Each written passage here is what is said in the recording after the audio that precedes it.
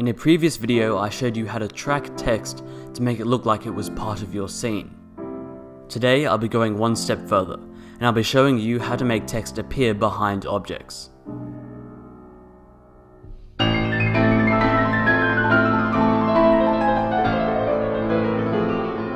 Today's video tutorial is rated 3 stars out of 5 on the difficulty scale. Before we start this video, I'd like to remind you of the Shiny Films 15K short film competition, which has over $500 in prizes, and the deadlines are due by the 5th of January 2018. I'm also announcing that the competition's rules have updated. A lot of people have complained to me that the entry limit is too short. While I still encourage you to create 30-second long entries, you can now create videos up to 5 minutes long.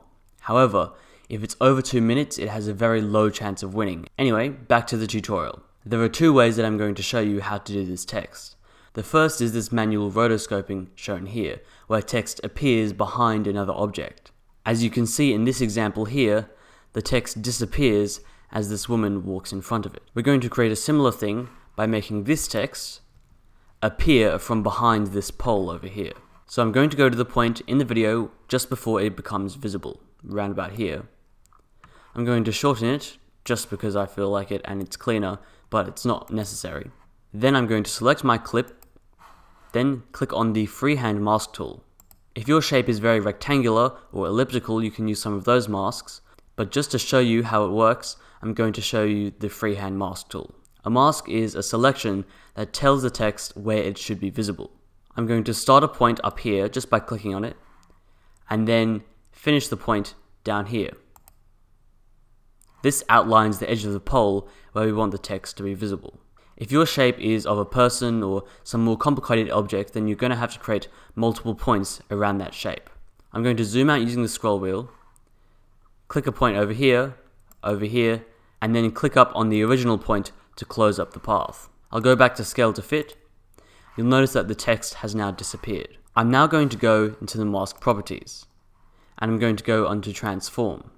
And then I'm going to hit the circle next to position, which will animate keyframing. Now I'm going to go 1 frame forward, or a couple of frames forward, and I'm just going to adjust the position value so that the line stays on that pole's edge. I'm going to go forward a couple of frames again. By the way, I'm using the keyboard shortcuts full stop and comma to go forward frame by frame, and I'm just going to drag the value in again. I'll repeat this process until all of the text is visible. When we play back through our footage, you can see that the text is revealed behind the pole. You can see your keyframes if you open up here. You can see all the different position keyframes where the value has been saved. If the shape of the object that your text appears behind changes over time as well, you might need to animate the path and adjust the points as you're going along. Now you can adjust the edge because you can notice that it's actually quite a sharp edge at the moment. So I'm just going to go back to my normal viewer tool just because it's easier. Then I'm going to go into the shape and adjust stuff like feather strength, which blurs out the edge. So that's it for this example of rotoscoping the text into frame. Next, we're going to have a look at harder examples such as this. In this example, I want the text dedication to appear behind the subject. However, this is easier said than done, because if I wanted to use the same method as last time to manually mask out this entire 30-second clip, would have some very serious issues. It would take ages and be very inaccurate.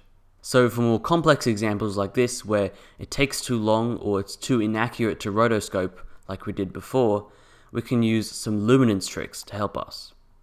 In this shot, the sun is a backlight and the figure in the front is kind of a silhouette. This is really helpful because we can use the light here to separate the subject from the background.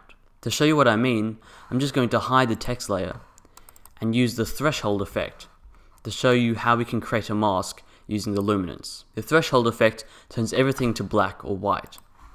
You can adjust the threshold to kind of adjust, well, the threshold of the mask. As you can see, it's not perfect as he's not completely separated from the background.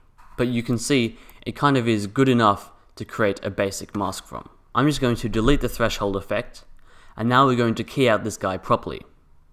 I'm going to select the layer and press Command D on my Mac or Control D on a PC to duplicate it. Then I'm going to search for the luminance key effect. Just drag that onto the top layer. You can't see anything at first, that's because the original is below it, so just hide it to see what it's done. Open up the controls in the effects panel here, and in the key type, we want to key out the brighter parts, so that we still have the silhouette remaining. Adjust the threshold so that more stuff is keyed out. If it suits your clip, you can also adjust tolerance to kind of blur out the edges and to blur out the amounts that are keyed out. I usually set at least a very low tolerance. So you can see, even in this clip, it's not really that perfect. So what we're going to have to do is create a mask. I'm just going to grab an elliptical mask and drag it around our figure here. I'll show the bottom layer, show the text, and put my text below this keyed out layer and see what it looks like. It looks pretty good, but you can still see some of the clouds over here. So I'm just going to adjust my mask to fit. Once I've done adjusting all of my settings, I'm just going to add a new grade just to make it feel right. That's an easier, lazier way to do it if you're not bothered to rotoscope out an entire section of your clip. Thanks for watching today's video.